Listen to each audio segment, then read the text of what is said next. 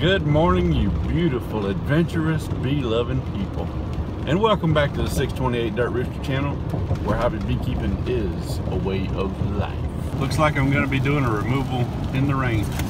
Got my bacon and sausage to comfort me. It's looking a bit nasty today. Yeah, where's the adventure in beekeeping on a sunshiny, clear day? I'm headed out to look at one job and go do another one. The one that I'm definitely scheduled for. I'm hoping it's honeybees. He said it's inside a shed door, so that means it's maximum of 4 inches wide. Ah, that poor dude. I would pick him up, but my truck is slammed full. My first stop for today is going to be to take a look at a house for a guy. I think it's his mother-in-law's house maybe, but he couldn't give me a real good description. He showed me where the bees were on Google Earth. I could see the area, but he couldn't describe whether they were in the soffit or the fascia.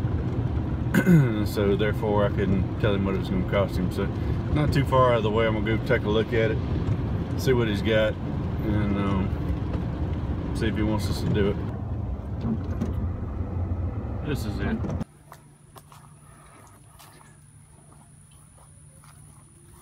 It's supposed to be on this side, this end somewhere.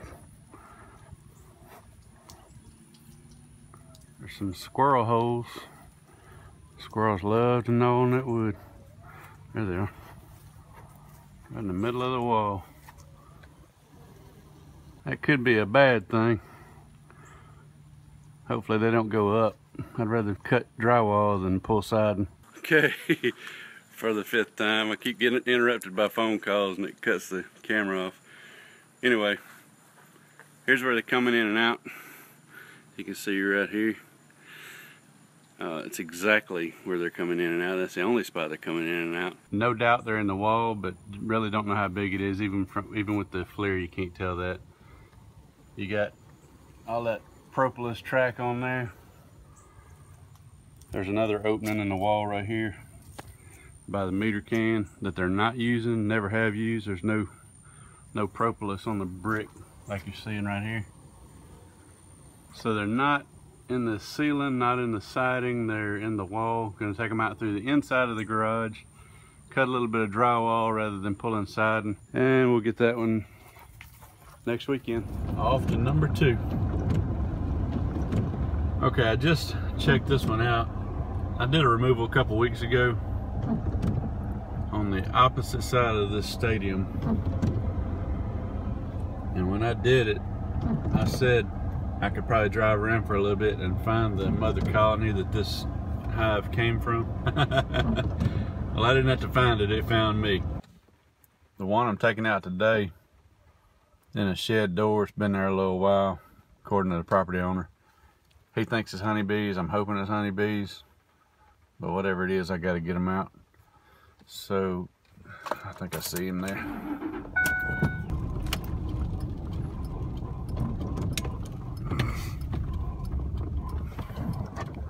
There we are. I see them flying, and it's definitely honeybees. That's a good thing.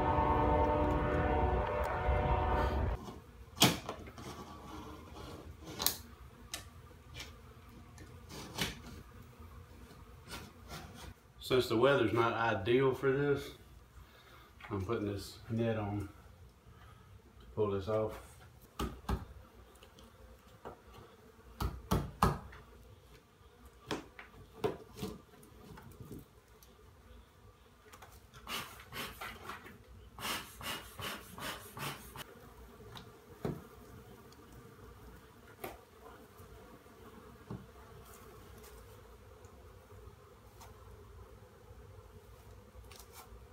Just on a quick look for the queen right now.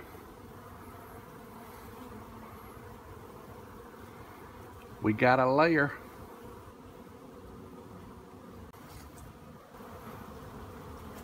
Mr. Ed was gonna come help this morning, but I could pull this out and eat a sandwich before he could get here.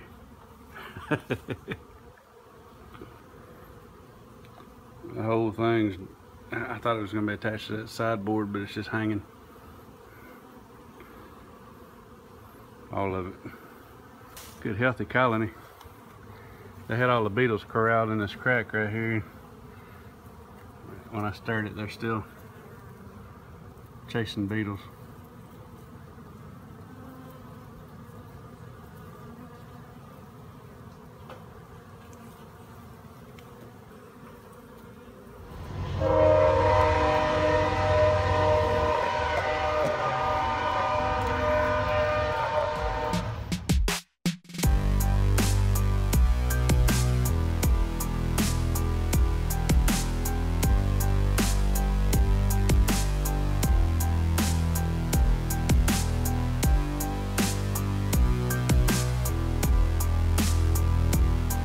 Smoking them up off this comb before I cut it. I'm using my razor knife. Every time I bump across a cell, they get a little stirred up. Keeping an ever watchful eye for the queen.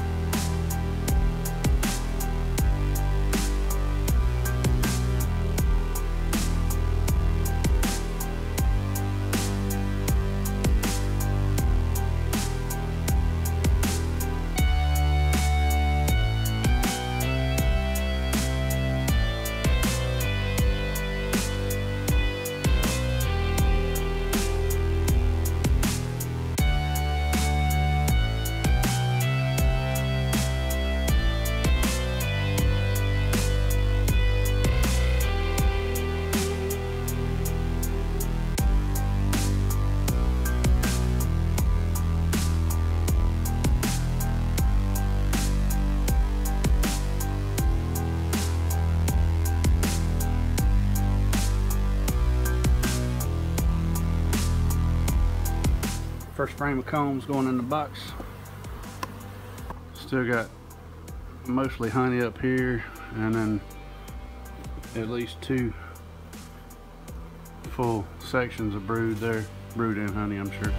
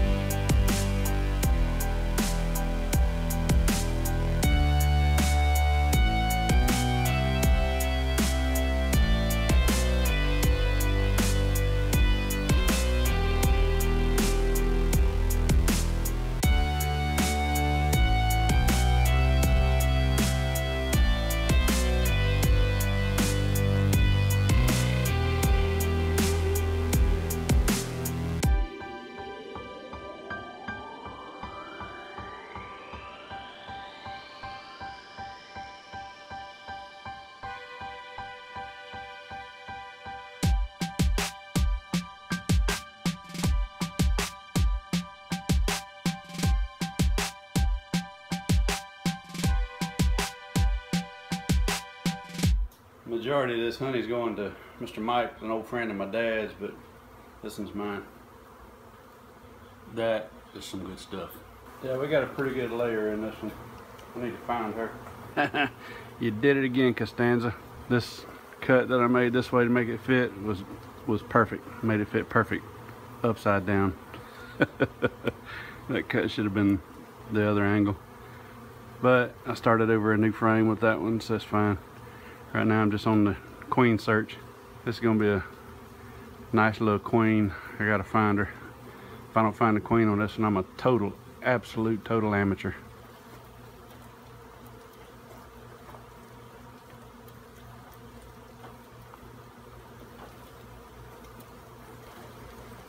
They're being surprisingly cooperative for it being a rainy day.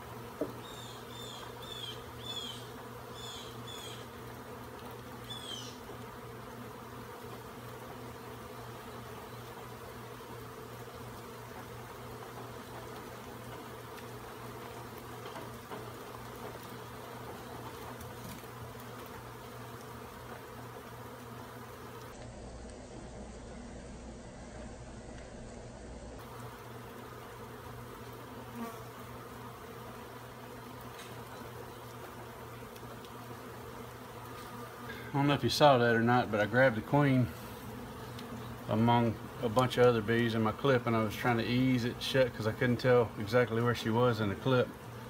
And she jumped out and flew down, and I'm being stung telling you about it. Anyway, she jumped out and flew down. I saw her go down, but I couldn't tell where she went, so I've been looking all over the ground for her. And I hate to even be walking here because I could step on her, but I've pretty closely inspected the ground. I didn't see her. Next best thing is that she went back to the hive, so I'm just gonna keep a lookout for her. If I don't find her by the time I'm done, I'll search the ground and search the ground for a cluster. So that's what you're looking for when the queen gets away like that. Just look around on the ground for a cluster. Look around anywhere for a cluster, because if she's on the ground, there's gonna be a dozen or so gathered around her usually.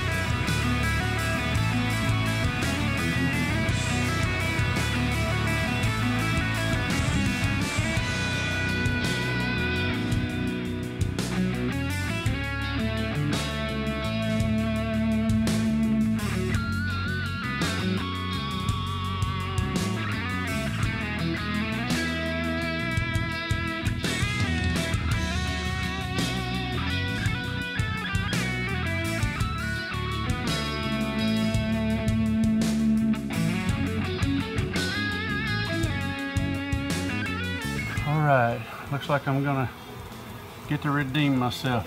I almost went home a total amateur on this one because I did drop her, but I think she flew back or crawled back up, one or the other. I got her though. There's the queen. Look at her. Look at that butt.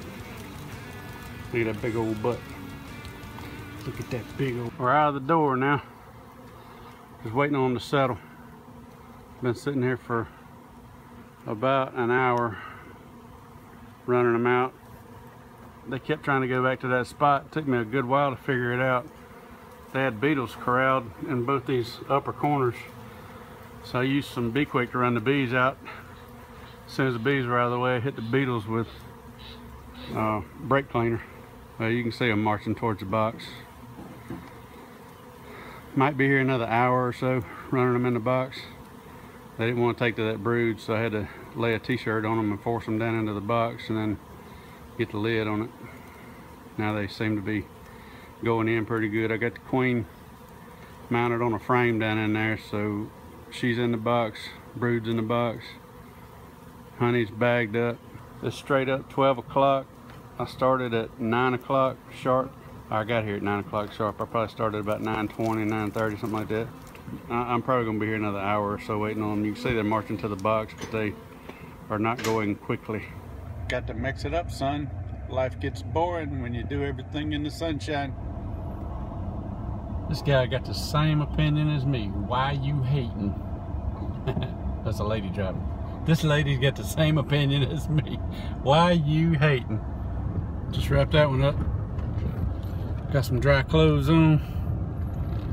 Headed to stop number 3 for the day. Next stop is get out of the road, dude. Next stop's a birdhouse on a tree next to a church parking lot. Got bees moved into it, and they want the bees / birdhouse gone. So tomorrow morning when people show up for church, they don't get popped on the way. Then we get met by the devil in the parking lot. Wasn't sure I was gonna make it for this one. I'm wrung out. Got to bed about 2 this morning. Got up again at 6. So here I am for this last one of the day.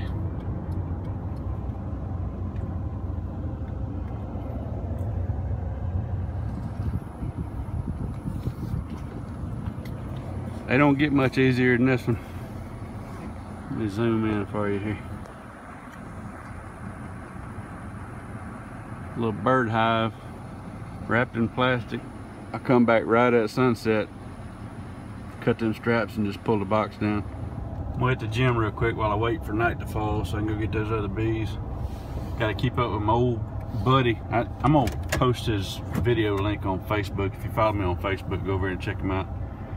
He's 77 years old, benching heavy. I gotta try to keep up with that dude. That's impressive to me when older folks are still killing it like that. I wanna see if I can do that when I'm 70, 77. As long as I can keep my joints in shape, I'll be able to do it. 77 years old, 340-pound bench press. Go check him out. Okay, I'm out. Look at that. Isn't that cool?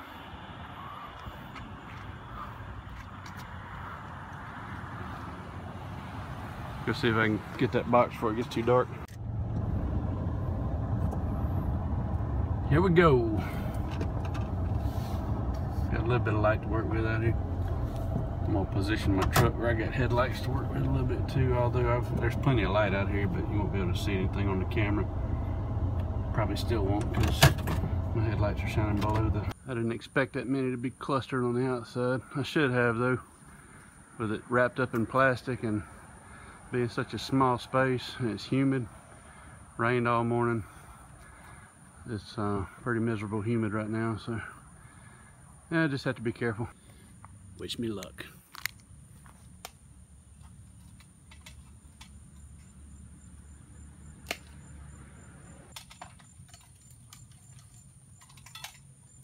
I didn't really like that last little pop. I think I'm gonna get the smoker going and run them back inside.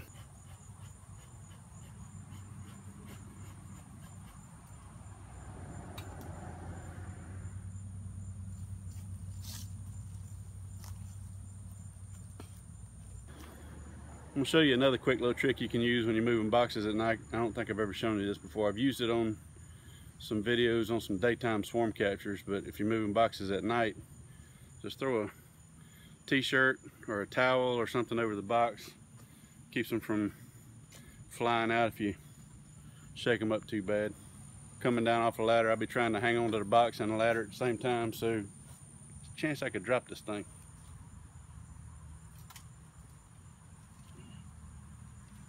This thing's kind of heavy.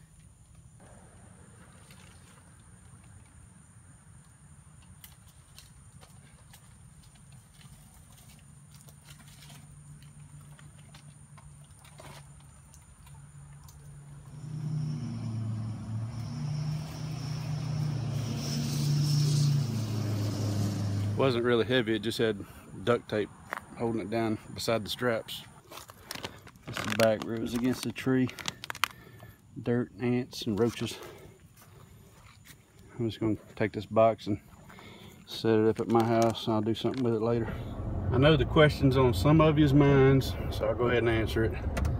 You know how I feel about doing stuff for free. I usually won't, but this one was a freebie. They don't get any easier than this, quite literally, and it's a church I'm familiar with. So one forearm sting, I don't know if you can see that. That was from me carrying the box to the back of the truck and I laid my arm on a bee. They are freebies in a sense, but there's still going to be a lot of time involved in that. I still have to have the equipment to put them in. I also have to spend about 30 minutes probably cutting them out of that. It's a birdhouse, it's not a bee box. So, and it's pretty heavy, so they're probably packed in there pretty good. And who knows what kind of condition they're in when I get in there. They were pretty calm and they acted okay, seemed healthy. I don't think there's going to be an issue with that, but we'll see. I'll do a cutout on that box too and show you what I find. Setting them up over here with my temporaries. That was a cutout from this morning. It's a cutout from midweek. Ooh, they're attacking the light. I'm out.